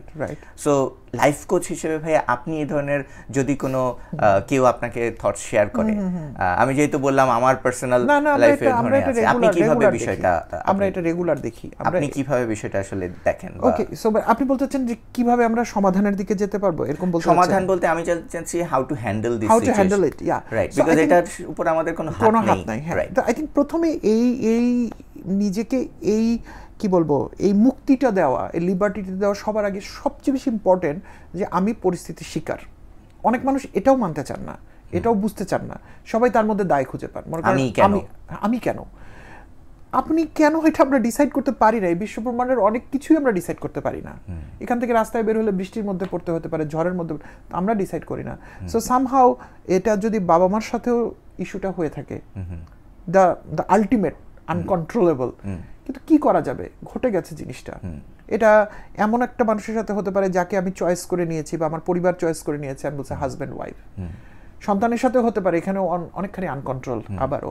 কিন্তু বাস্তবতাটা কি? বাস্তবতাটা হচ্ছে আমি তো এটার পার্ট হইতে চাই নাই। যদি আমিও মনে করি যে আমি এটার পার্ট, তাহলে আমিও টক্সিক। প্রথম এই অ্যাওয়ারনেসটা বিল্ড করা, আপনি অ্যাওয়ারনেস বলছিলেন, আমার মনে হয় প্রথম এই অ্যাওয়ারনেস বিল্ড করাটা সবার আগে দরকার। অ্যান্ড দ্বিতীয় নম্বর হচ্ছে যে মানুষ মাত্রই কিন্তু নিজেকে পরিবর্তন করতে পারে। এটা মানুষের একটা বিরাট বড় সক্ষমতা, এটা কোনো প্রাণীর নাই, তাই না? মানুষ অতীতের অভিজ্ঞতা থেকে শিখে নতুন কিছু তৈরি করতে পারে। সো সেই জায়গাতে আমি maybe I have learned all those negative things, কিন্তু আজকে যদি আমি বুঝতে পারি, এবং আজকের পডকাস্ট থেকেও যদি আমি বুঝতে পারি যে আমার ভিতরে তো এরকম দুইটা জিনিস আছে, কারণ অন্যের জিনিস দেখা মাত্র আমার কাছে খারাপটা কেন মাথায় আসে, অথবা আমি কেন ডিসঅনেস্ট হয়ে যাই, তাহলে আমরা কারেকশন করতে পারি এটা। কারণ আমি শিখে এসেছি জন্য আমি বাকি জীবন এভাবে চলবো, তাহলে এটা মানুষ হলাম না, আমরা অন্য কোনো প্রাণী হলাম। মানুষ হিসেবে কোনো একটা সময় একটা বাঁধ দিতে হবে আমাদেরকে, কোনো একটা ড্যাম ক্রিয়েট করে দিয়ে পানিটাকে আটকায় দিতে হবে, ইমোশনটাকে বা অন্য নেগেটিভ জিনিসটাকে আটকাতে হবে। আমি আপনার ওই ঘটনাটার একটা বাড়তি অংশ আমার মনে পড়েছে, আমি সেটা আপনাকে বলার পর তার বাকি অংশটা আবার যাই। এই যে ভদ্রলোকের কথা বললাম, আমার বস, since he was negative and toxic, উনি ওনার সমস্ত কাজে এই কাজগুলো করতেন। তো ওনার কাছে যখনই কোনো অ্যাপ্রুভাল ডকুমেন্ট নিয়ে যাওয়া হতো, উনি এটা সাইন করতেন না। উনি নানা ধরনের মানে সময় ক্ষেপণ করতেন, আমি জানি না কেন, কারণ এটা ওনারও কিন্তু কাজ, কিন্তু উনি কোনোভাবে কনক্লুসিভ ডিসিশন নিতে পারতেন না, এবং আমার কাজগুলো পিছিয়ে যেত প্রায়। একদিন আমার মনে আছে যে আমি এত বিরক্ত হয়েছি এই ঘটনাটায়, উনি যখন এই অ্যাপ্রুভালটা সাইন করেনি, আবার বলছে পরে আসো, আমি ওখান থেকে বের হয়ে, আমাদের ফ্লোরে নামাজের জায়গা ছিল আর কি তখন, তো আমি ওখানে গিয়ে 2 রাকাত নফল নামাজ পড়ছি। পরে আমি আল্লাহর কাছে দোয়া করছি যে আল্লাহ, এই লোকটার এই গলত চিন্তাগুলো তুমি ঠিক করো, তাছাড়া তো পারা যাচ্ছে না। তা আমি বলতে চাচ্ছি যে যখন আপনার হাতে কোনো কিছুই নাই, আপনি কিন্তু এরকম একটা স্টেপও নিতে পারেন যে আমি সৃষ্টিকর্তার হাতে ছেড়ে দিতে চাই, কিন্তু I don't want to B A part of it. Okay, so ফিরে আসি আবার। সো এখন হইতেই পারে আমাদের পরিবারে এবং আমাদের সব জায়গাতে এই ধরনের ঘটনা ঘটছে। সো একটা পয়েন্ট খুব ইম্পর্টেন্ট আপনার স্পাইক স্টোরির ওই লাইনটা থেকে আমি তুলে নিয়ে আসতেছি যে দূর করে দাও বা দূরে থাকো, মানে কিন্তু ফিজিক্যালি দূর নাও মিন করা যেতে পারে। ওকে, রাইট? এটা কিন্তু মনস্তাত্ত্বিক দূর, এবং একটা মানুষ তখনই পরিপূর্ণ মানুষ হয়, আমি মনে করি রিয়েস্টেট ইউরসেলফে বা কোচে বা এই কনকোয়েস্টের মধ্যে আমিও থাকার চেষ্টা করছি, যখন কোনো কিছুই আপনার উপর ইম্প্যাক্ট ক্রিয়েট করে না। আচ্ছা, আপনি আমাকে আপ্রাণ চেষ্টা করেন, কথার কথা আমরা দুজন বসে আছি, আপনি আপ্রাণ চেষ্টা করছেন যে জাভেদকে আমি এখন মন খারাপ করে দিব। সো আপনি নানান ধরনের আমার নেগেটিভ বিষয়, আমার জীবনের অতীতে ঘটে যাওয়া অনেক নেগেটিভ বিষয়, এবং সত্য, আমি এটাও বলে দিচ্ছি, ওগুলো সত্য কথা, বানানো না, আপনি আমাকে বলতে শুরু করলেন। তা আমি কি করব?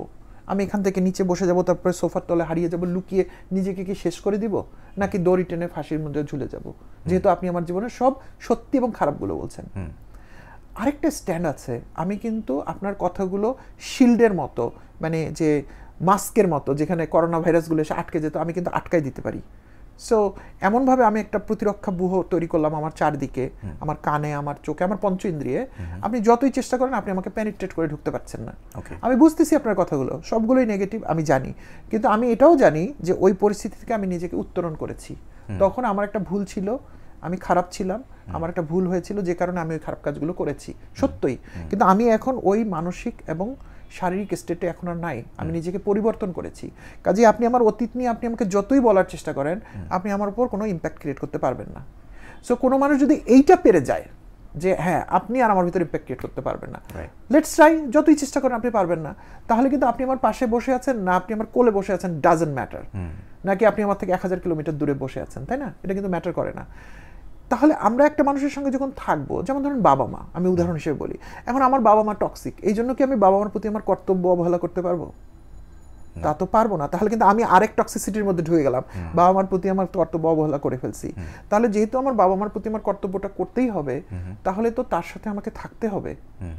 এখন ওই শিলটা ক্রিয়েট করে আমার বাকি জীবন হয়তো চলতে হবে, এতে তারা যদি কারেকশন হবে, না হলে নাই। হ্যাঁ, স্বামী স্ত্রী বা অন্য যে সমস্ত আমি বলবো লিগ্যাল রিলেশনশিপ আছে, সেখানে কিন্তু লিগ্যাল ওয়েও আছে এক্সিট করার। কিন্তু আমি বর্তমান সময়ে যেটা খেয়াল করি, সেখানে তারা কিন্তু এনাফ ট্রাই আউট করে না নিজেদের মধ্যে বোঝাপড়াটার জন্য। সো আমি আসলেন একটা সুতা কেটে দিলেই আমি মনে করলাম সমস্যাটার সমাধান, কিন্তু আপনি এরকম কত সুতা কাটবেন সারা পৃথিবীতে? আমাদের তো সমস্ত সম্পর্ক আমরা শেষ করতে পারবো না। সো আমার খুব আফসোস হয়, আমি আমার ফ্রেন্ডদের ভিতরে এখন এটা খেয়াল করছি, যেহেতু এমন একটা বয়স গ্রুপে আমরা এখন, যে এগুলো খুব নর্মাল হয়ে গেছে। সো আমার এক ফ্রেন্ডকে আমি সেদিন জাস্ট এমনি প্রশ্ন, আমি না জেনেই জিজ্ঞেস করেছি, থাকে না পরিবারের কথা জিজ্ঞেস করি, হঠাৎ করে জিজ্ঞেস করে বলছে, সে বলে এটা তো সুতার মধ্যে ঝুলে আছে, যে কোনো দিন নাই হয়ে যাবে। আমার কাছে ধাক্কা লাগছে। আমি বললাম, খোলামেলা বললাম, I couldn't take it, it is their personal matter. এবং আমি জানি না তারা আমাকে কোচ হিসেবে রিকগনাইজ করে কি করে না, কিন্তু আই অফার্ড দ্য সার্ভিস। আমি বলেছি যে সুতাটা কেটে দেওয়ার আগে আমার সাথে কি তোরা একটু বসবি? আমি জানতাম যে আমি একটা পার্সোনাল এরিনাতে ঢুকে পড়লাম, এটা আমার বলা উচিত হয় নাই, তারপরও তাদের প্রতি দায়িত্ববোধ থেকে আমি এটা বলে ফেলছি। তারা বলছে হ্যাঁ বসা যাবে, কিন্তু দে didn't seat with me as yet. এই ঘটনাটা প্রায় 2-3 মাস হয়ে গেছে। আমার কিছু যায় আসা উচিত না, কিন্তু দিন শেষে যদি পরিবারটা বিভক্ত হয়, সেই পরিবারে কিন্তু সন্তান আছে, এখন 2-3টা সন্তান আছে, ইম্প্যাক্ট কিন্তু ওদের হবে অবশ্যই, তাই না? তাহলে কেন আমরা নিজেদের ভিতর এনাফ বোঝাপড়া না করে আবার ওই যে আমাদের 2 ক্রিকেটারের মতোই কিন্তু হয়ে যাচ্ছে, বা বোর্ডের মতো হয়ে যাচ্ছে, নিজেদের সাথে কথা না বলে আমরা কেন পাবলিক ওপিনিয়ন দিয়ে ফেলতেছি? দিন শেষে আমিও তো একটা পাবলিক, আমার ফ্রেন্ড হলে আমি তার সামনে তো একটা বাইরের লোক, তার স্ত্রীর থেকে তো আমি দূরের মানুষ, তাই না? সম্পর্কের জায়গা থেকে যদি চিন্তা করেন, তারা কেন নিজেদের মধ্যে কথা বলতে পারছে না? হোয়ারাইজ আমরা কফি শপে বসে বন্ধু, কলিগ, অনেকের সাথে কত কথা বলছি। আমি কয়েকদিন আগে একটা ইউনিভার্সিটি গেলাম, ওখানে একটা ছেলে বলছে যে আমার ফ্যামিলির সাথে আমার থাকতে ইচ্ছা করে না। কেন? বলে আমি একটা এন্টারপ্রেনারশিপ দিতে চাই, আমার ফ্যামিলিটা অ্যালাউ করছে না। ওকে, তো আমি বললাম যে কেন অ্যালাউ করে না? মানে আমার আব্বা আমাকে বুঝাতে পারছি না। আমি বললাম দেখো, তুমি যে কোম্পানিটা বানাতে চাও সেটার তো একটা প্রোডাক্ট হবে, সেটা তো তুমি মার্কেটে বেচবা। মার্কেটে কি জিনিস বেচা সোজা? বলে না, আমি কনভিন্স করব, আমি মানুষকে মার্কেটিং করব, বুঝাবো। তা আমি বললাম তুমি নিজের বাবা মাকে বুঝাতে পারো না, বাবা মাকে বুঝাতে পারো না তোমার প্রোডাক্ট সম্পর্কে, তুমি কি করে একটা অজানা লোককে বুঝাবা? তো মেবি ওই এফোর্টটা আমাদের নাই। আমরা দুজন মানুষ পাশাপাশি থাকতে থাকতে কেমন যেন শত্রু হয়ে গেলাম। আমি হাজব্যান্ড ওয়াইফ মিন করে কথাটা বলছি, কিন্তু আমি এদের মধ্যে অনেককেই চিনি আবার যারা 7-8টা বছর বোধহয় পরস্পরকে চেয়ে পেয়েছে, তাই না? তো কি ঘটে? এবং আমি এটাও নিশ্চিত করছি, আমার ওই ফ্রেন্ড আমার সঙ্গে কথা বলার সময় বলছিল যে আমাদের কিন্তু কোনো টাকা পয়সার অভাব নেই। এই কথাটা মেনশন করেছে সে স্পেসিফিক। তার মানে বোঝাতে চেয়েছে যে অনেক সময় অনেক কিছুর মধ্যে অন্য রিজন থাকে, অর্থনৈতিক ঝামেলা থাকে, অসুস্থতা থাকে ইত্যাদিতে, সেরকম কোনো কিছুই নাই তাদের। তা আমার কাছে মনে হলো কোনো অসুবিধা না থাকাটাই বোধহয় বড় অসুবিধা হয়ে গেল আমাদের, এরকম মনে হয় আমার কাছে। তো এনিওয়ে, কামিং ব্যাক, তো আপনি বলছিলেন যে এই অবস্থায় কি করা উচিত। হ্যাঁ, যদি আমি বুঝি যে আমাকে কেউ অ্যাবিউজ করছে শারীরিকভাবে, মানসিকভাবে, এবং এটা সমাধানের কোনো রাস্তা নাই, দেন অবশ্যই দূরে সরে যেতে হবে, অবশ্যই লিগ্যাল প্রসিডিংস নিতে হবে, এবং যা নিতে হয় সেটা করতে হবে, কারণ নিজের আত্মসম্মানটা তো সবার উপরে। কিন্তু ওই কনক্লুশনটাই রিচ করার আগে আমি মনে করি নিজেদের মধ্যে এনাফ কথা বলা উচিত, কনসিকোয়েন্সগুলো কি সেটা করা উচিত। আমার রিস্টার্ট ইউরসেলফের কোচিংয়ের মধ্যে আমি এরকমও এক্সপিরিয়েন্স করেছি যে কোনো একজন হাজব্যান্ড অর ওয়াইফ ডিসাইডেড যে তারা আলাদা হয়ে যাবে, দে লেফট দ্য কান্ট্রি, তারপর ডিসিশন মেকও করে ফেলছিল, জানি না তাদের কোনো শুভাকাঙ্ক্ষী হয়তো বলছে যে তুমি ভাইয়ের সঙ্গে একদিন কথা বলো, and we had a series of sessions, and then the person went back. ওকে, আমি কিন্তু বলিনি আপনি যে তার সাথে আবার সংসার করেন বা অমুকের সাথে সংসার, she or he got the perspective, bigger perspective, যে আচ্ছা আজকে না হয় আমরা আলাদা হয়ে গেলাম, কিন্তু আমাদের সন্তানদেরকে আমরা কি এক্সপ্লেইন করবো আজকে থেকে 10 বছর, 15 বছর, 20 বছর, ওদের গ্রোথটা কি হবে? সো আমি যার কথা বলছি, maybe he is a husband or he is An wife, তিনি কিন্তু সন্তানদের ভবিষ্যৎটা ভেবে ওই, আমি বলবো একজন কম্প্রোমাইজ করেছে। হ্যাঁ, তো বাট দিন শেষে এটা তার ব্যক্তিগত ডিসিশন, আমার তাতে কোনো রাইট নাই এটা ভালো না মন্দ এটা বলার। সো আমার কথা হচ্ছে যে ওই কনক্লুশনটা নেওয়ার আগে আমরা কি এনাফ অ্যানালাইসিস করেছি কিনা, আমরা কাউন্টার পার্টের সাথে কথা বলেছি কিনা যে তোমার এই বিহেভিয়ারটা টক্সিক, এটা কারেক্ট করো। ঝগড়ার মধ্যে বলা কিন্তু একরকম ব্যাপার, আমরা কিন্তু বেশিরভাগ ভিউ এক্সচেঞ্জ করি ঝগড়ার মুডে কিন্তু কেউ নিবে না, কারণ তখন তো আমরা প্রচন্ড আবেগের মধ্যে থাকি, তাই না? যৌক্তিক কথাও মানুষ মানতে চায় না তখন। কিন্তু অন্য সময়, বিশেষ করে আপনারা যখন 5 বছর 7 বছর একটা প্রেম ভালোবাসার মতো সম্পর্কের, তখন তো সব মানতেন পরস্পরের কথা, তাই না? তো ওই মোডেই কি কথাগুলো বলা যায় কিনা, বাবা মার সম্পর্কের ক্ষেত্রেও সেটা হতে পারে। এবং দ্য আলটিমেট ইজ, যদি একটা মানুষ টক্সিসিটি ফ্রি হয়ে যায়, আপনি যদি হন, আমি যদি হই, I will create such an impact around যে অন্য মানুষগুলো আস্তে আস্তে আস্তে আমার বা আপনার প্রতি যে টক্সিসিটির বাইরের যে মানুষটা, তার দ্বারা প্রভাবিত হইতেই হবে। কারণ যে কোনো মানুষ শারীরিক মানসিকভাবে সুস্থ থাকতে চায়। তাহলে একটা মানুষ যখন সুস্থ এবং স্বাভাবিক, আপনি কিন্তু তার কাছে গিয়ে জিজ্ঞেস করেন যে আপনি কিভাবে এত ফিট। ঠিক সেরকমভাবে মনস্তাত্ত্বিকভাবে যদি একটা লোক ফিট থাকে, সে যদি সকাল থেকে সন্ধ্যা পর্যন্ত তার দায়িত্বগুলো ঠিক মতো পালন করে দিতে পারে, তার কাছে মানুষ যে জিজ্ঞেস করবে যে তুমি মেন্টালি কিভাবে ফিট। সো ওই পরিমাণ ধৈর্য এবং সময়টা আমাদের দিতে হবে। কিন্তু I don't know, this discussions R important maybe, আরো অনেকেই কথা বলুক এই সমস্ত বিষয় নিয়ে, সো দ্যাট আমরা একটু জানি যে করোনা ভাইরাসের মতো একটা ভাইরাস এসেছে, তাই না? আমাদের যখন করোনা ভাইরাস অ্যাটাক করলো, ওই সময় কিন্তু অ্যাওয়ারনেসটা খুব ইম্পর্টেন্ট ছিল। তো মানুষ জানলো আগে, তারপর মাস্ক কেউ পড়লো কি পড়লো না পরের কথা, কিন্তু না জানলে তো আর মাস্কের প্রশ্নটা কোথায় আসবে? পুরো বিশ্বের সবাইকে তো আমরা পুরো ঘরবন্দিত করতে পেরেছি একটা অ্যাওয়ারনেসের মাধ্যমে। সো আমার মনে হয় টক্সিসিটির অ্যাওয়ারনেসটাও শুরু হোক, সবাই বলুক, আমরা অবজার্ভ করি, এবং ছোট ছোট ঘটনার মধ্যে ফ্রেন্ড বাদাম খাচ্ছি, কেউ একজন একটা নেগেটিভ বললো, হোয়াই নট বলি যে বাদ দে না, ওই কথাটা বলে তো লাভ হচ্ছে না, আমরা একটা সম্ভাবনার কথা বলি, একটা ভালো কথা বলি, তাহলে কিন্তু আস্তে আস্তে আস্তে হয়তো একটু একটু করে স্টপ হবে। আমি জানি না, আমি হয়তো খুব বেশি আশাবাদী হয়ে উঠছি, কিন্তু এছাড়া আমার আর কোন রাস্তা খোলা আছে আমার সামনে? আপনি বলেন, আমি কি নিরাশাবাদী হয়ে আরেকটা নিরাশাবাদীর দলের যোগ দিব? তাহলে তো আমি কি করলাম? আমার নিজের সাথে তো আমি ক্লিয়ার না। রাইট। সো ইন্টারেস্টিং, আমার মনে হয় ডিসকাশনটা খুবই গভীর একটা জায়গায় পৌঁছেছে। সো আমি এই মুহূর্তে আসলে আমার কাছে যেটা মনে হচ্ছে, আমরা তো নিজেকে খুব ভালো জায়গায় রেখে টক্সিক এনভায়রনমেন্টটা আমরা আমার অপোজিটে অবজার্ভ করছি বাইরের দিকে। হোয়াট এলস আমি নিজেই টক্সিক, এবং আমি সেটা জানি যে হয়তো আমার এই অভ্যাসটা আমি নিজের অবচেতন মনেই হয়তো আমি মিথ্যা বলে ফেলি, বা আমি হয়তো একটু কোনো জায়গায় সুযোগ দেখলে ওই জায়গায় গ্রিডি হয়ে যাই, বা ডিসঅনেস্টি হয়তো আমি চাই না, কিন্তু সুযোগ আসলে হয়তো আমি ডিসঅনেস্টিটাকেই চুজ করি। আমি যখন বুঝে যাই যে আমার মধ্যে এই জিনিসটা আছে, আমি শিওর অনেকের মধ্যেই অনেক ধরনের অভ্যাস থাকে যেটা তারা বুঝতে পারে যে আমার এই কথাটা বা এই সিচুয়েশনটা বা এই অভ্যাসটা আরেকজন পছন্দ করছে না। আমি কি নিজেকে পরিবর্তন করতে পারবো? অবশ্যই, কেন না? আমরা তো একটু বলছিলাম যে মানুষই একমাত্র জীব যে চাইলে পরিবর্তন করতে পারে। সেটা কিভাবে সম্ভব?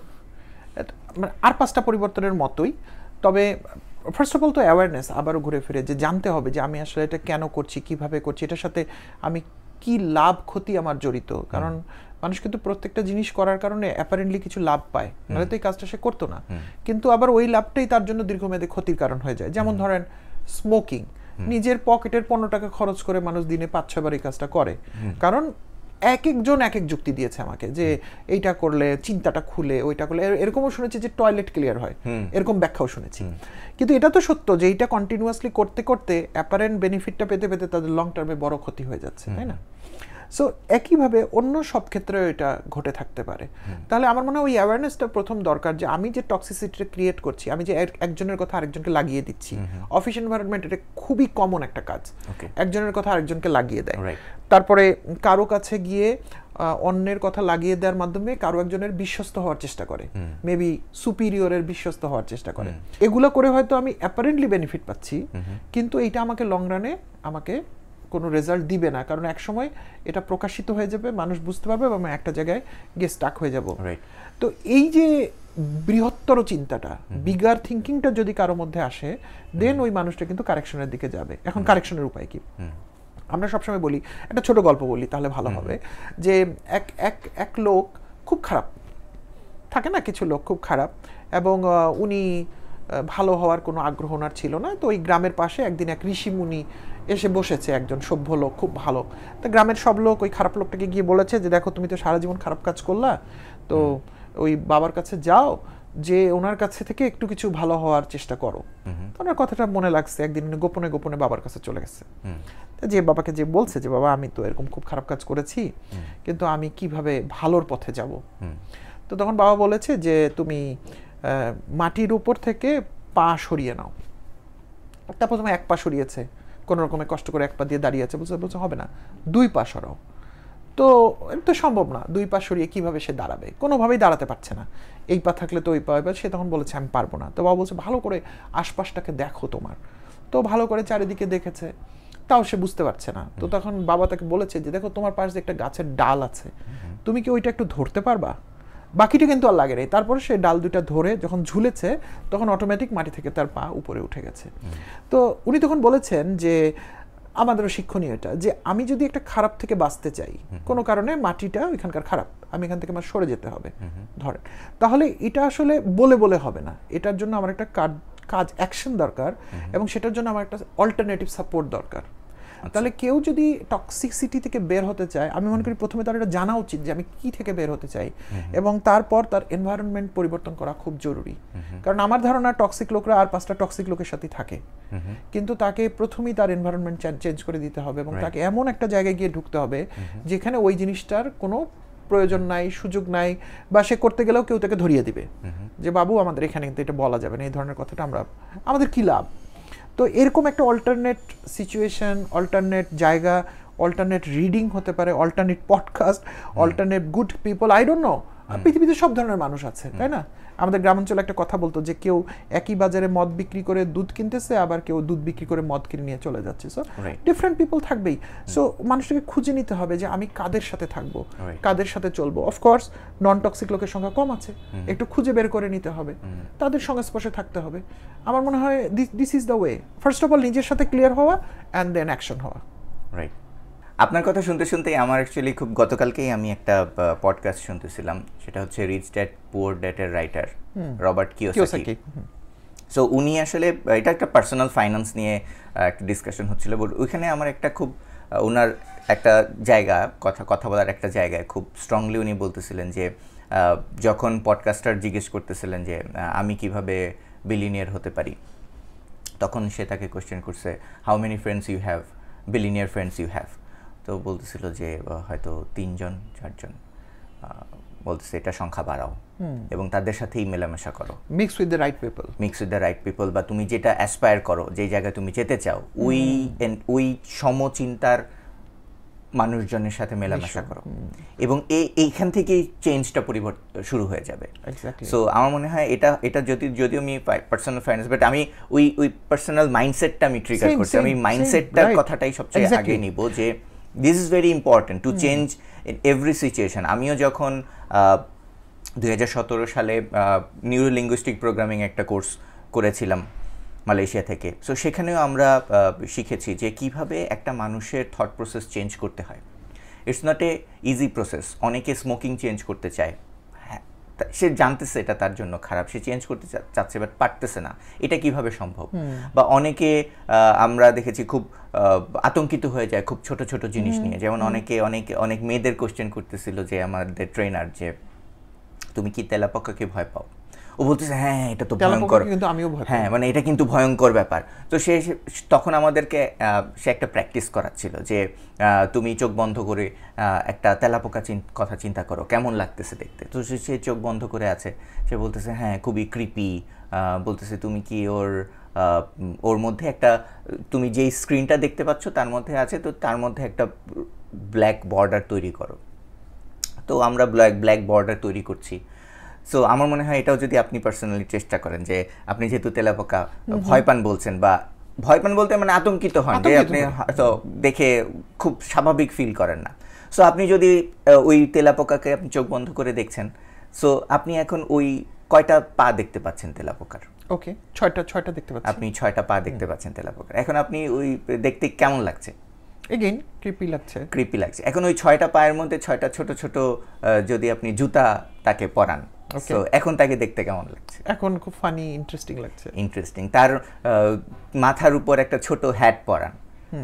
এখন আপনি চিন্তা করেন যে সে আস্তে আস্তে হেঁটে হেঁটে আপনার সামনে, চোখের সামনে চলে আসছে, আর জুম করে আপনারা আরো কাছে নিয়ে আসেন তাকে। এখন কি দেখতে তাকে অতটা ক্রিপি লাগছে? না, লাগছে না। সো আপনার দ্য থিং ইজ, আপনি যেই জিনিসটাকে যেভাবে দেখেন, চিন্তা করেন, ফিল করেন, সেটাই কিন্তু আপনি রিফ্লেক্ট করেন।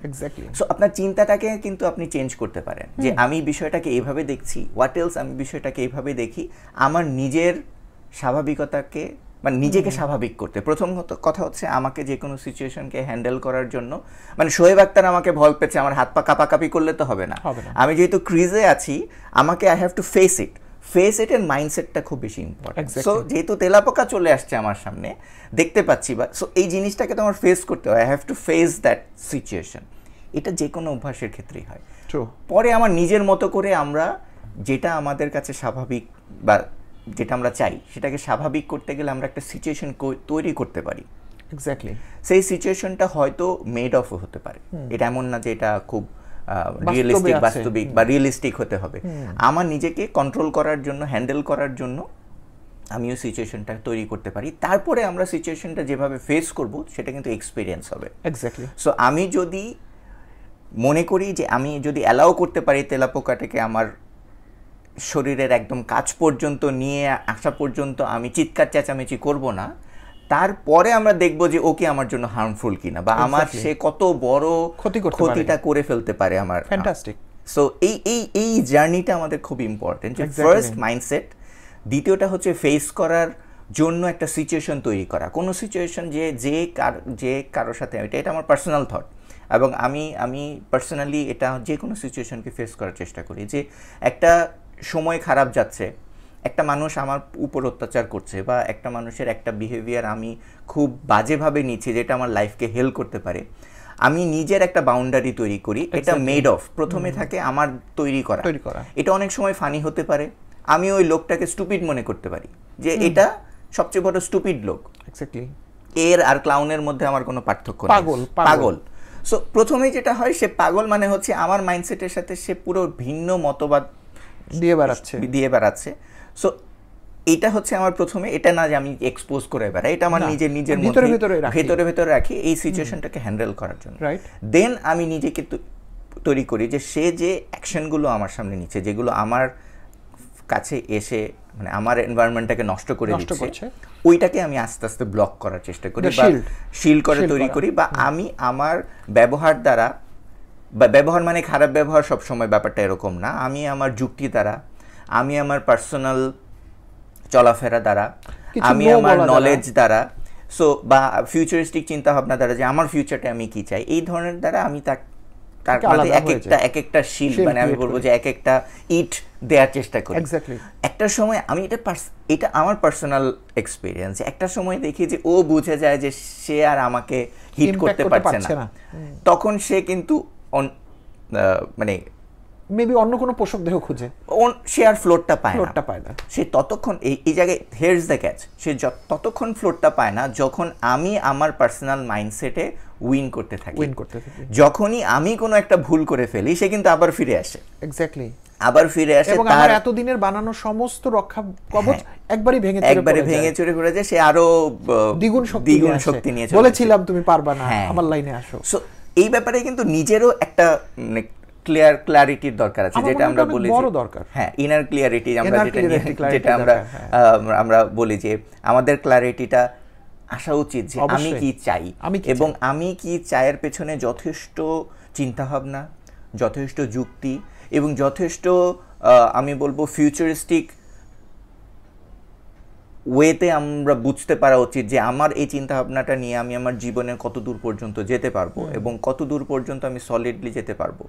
এটার পেছনে আমি বলবো না শুধু মনে মনে চিন্তা করলে হবে না, এটা নিয়ে পড়াশোনা করেন, অবশ্যই এটা নিয়ে আরো বোঝার চেষ্টা করেন। এই আমি যা চাই এই লাইফটা কেউ না কেউ তো লিড করছে, তারা কিভাবে এই জায়গাটায় এসে পৌঁছলো, এই পুরো জিনিসগুলোকে স্টাডি করে যদি আমরা একটু রিসার্চ অ্যানালাইসিস করে আমাদের মধ্যে চিন্তা ভাবনা, আমি বলবো যে এটা খুবই ইম্পর্টেন্ট যে আমরা অন্যকে দোষ দেওয়ার আগে বা শুধু দোষ খোঁজার আগে আমি নিজে কি চাই সেটা হওয়া উচিত। এবং আমার কাছে এটাও মনে হয় ভাইয়া যে টক্সিক সিচুয়েশন, টক্সিক যে বৈশিষ্ট্যগুলো এটা সিচুয়েশন টু সিচুয়েশন ডিফার করে। কোনো সিচুয়েশনে হয়তো অনেক এগ্রেসিভ চিন্তাভাবনাটা টক্সিক, আবার কোনো গোল অ্যাচিভ করতে গিয়ে এগ্রেসিভ চিন্তাভাবনাটা কিন্তু টপ মোস্ট প্রায়োরিটি দিতে হয়। যেমন আমি উদাহরণ হিসেবে দিতে পারি ইলন মাস্ককে আমরা ওয়ার্ল্ড ওয়াইড খুব অ্যাগ্রেসিভ হিসেবে চিনি, সে খুব অ্যাগ্রেসিভলি বিভিন্ন বোল্ড ডিসিশনগুলো নেয় বা বোল্ড স্টেটমেন্টগুলো দেয়, কিন্তু তার চিন্তা ভাবনাটা কিন্তু পৃথিবী নিয়ে না, সে মঙ্গল গ্রহ নিয়ে চিন্তা করছে এবং সে তার লাইফ লাইনে মঙ্গল গ্রহে যেতে চায়, মঙ্গল গ্রহে পৌঁছাতে চায়। সো তার চিন্তা ভাবনাটা কিন্তু অনেক স্বাভাবিক একটা ব্রেন যে চিন্তাটা করে তার থেকে বাইরের অনেক দূরের অনেক শক্ত পর্যন্ত, সো তার এগ্রেসিভ টোটাল জার্নিটাই কিন্তু অনেক এগ্রেসিভ, সো তার চিন্তা ভাবনাগুলো এগ্রেসিভ না হলে কিন্তু হবে না, সম্ভব না। সো এই জায়গাটা, এই জার্নিটা খুব ইম্পর্টেন্ট আমার, এটা আমার মনে হয় পার্সোনাল থটটাই আমি শেয়ার করলাম। আমি আপনার সাথে পুরোপুরি একমত, এবং আমি যদি আমরা যেহেতু এখন শেষ দিকে, আমি যদি সামারাইজ করি আপনার কথাগুলো থেকে যা পেলাম বা আমাদের পুরো আলোচনা থেকে, বাঁচার উপায় হচ্ছে প্রথমে আমাদের টক্সিক মানুষগুলোকে আইডেন্টিফাই করা খুব জরুরি। Maybe they are very close of us, but কিছু করার নাই, যে টক্সিক সে টক্সিক, যার ভিতর ভাইরাস চলে গেছে তাকে আমি ধরে নিব সে ইনফেক্টেড।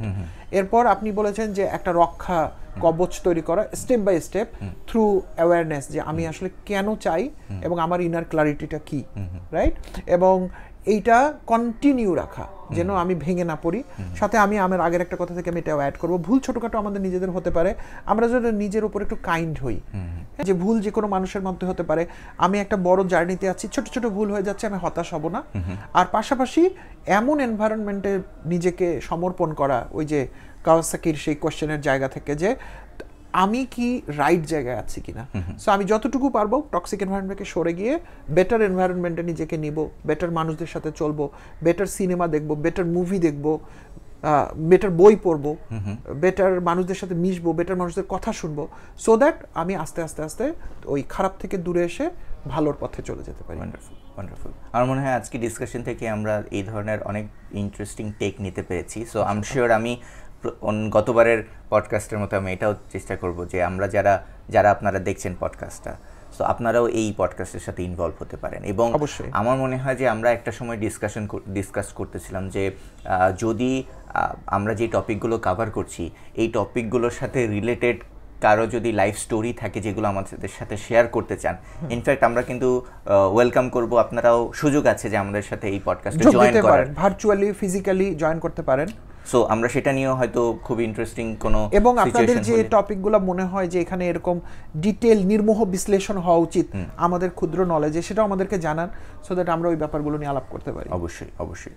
সো আজকের ডিসকাশনটা আমরা এখানেই শেষ করি। আমার মনে হয় ক্লোজিং নোটটা আমি একটু সংক্ষেপে বলবো, আমরা কাউকে এখানে উপদেশ দিতে বসি নাই, আমরা অনেক বাংলাদেশের বিখ্যাত মানুষদের নিয়ে হয়তো দুই কথা বলে ফেলেছি, বাট কাউকে আমরা ছোট করতে চাইনি। আমরা আমাদের এই বিশ্লেষণের টেবিলে আমরা দুজন মানুষ একদম নিরপেক্ষভাবে বুঝতে চেয়েছি কেন ঘটছে এই দুর্ভাগ্যজনক ঘটনাগুলো। আমরা কারো বিরুদ্ধে নই, আমরা সবারই পক্ষে এবং আমরা সবার ভালোর পক্ষে। রাইট, আপনি কনক্লুড করেন। সো হ্যাঁ, আমরা সেই ভালোটাকে নিয়ে যদি আগে এগিয়ে যেতে চাই, তাহলে আমরা তো কেউই চাই না পার্সোনাল লাইফে যে আমার সাথে খারাপটা হোক, আমার পরিবার, আমার দেশ, আমরা কেউই চাই না। সো সবাই যেহেতু ভালোটাই চাই, তাহলে ভালো কাজগুলো করি। এবং এর মধ্যে অনেক খারাপ সিচুয়েশন এসে যায়, নিজের মধ্যেও অনেক খারাপ জিনিস আমরা বোধ করে ফেলে যে এই জিনিসটা হয়তো আমার খারাপ, পরিবর্তন করার মনোভাবটা মনোভাবটা তৈরি করার পরপরই পরিবর্তনটা হওয়া শুরু করবে। সো এন্ডিং নোট এটাই যে আমরা যে কোনো পজিটিভ চেঞ্জের জন্য পজিটিভ মাইন্ডসেটটা নিয়ে ইনার ক্ল্যারিটি তৈরি করার জন্যই এখানে একসাথে বসেছি এবং সবাইকে আমরা চাচ্ছি। Wonderful, thank you so much ভাইয়া। থ্যাংক ইউ সবাইকে। ওকে।